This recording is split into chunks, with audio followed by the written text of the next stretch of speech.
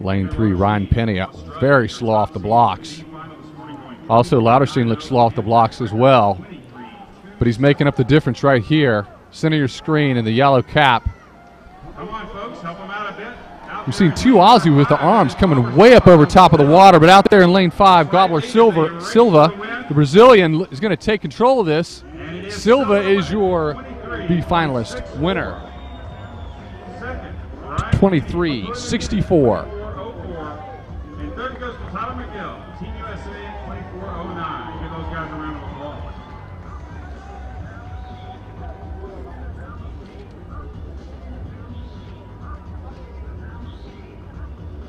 Off the start.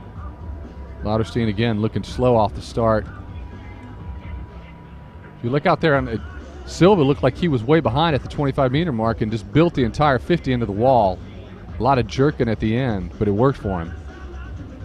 Congratulations, gentlemen.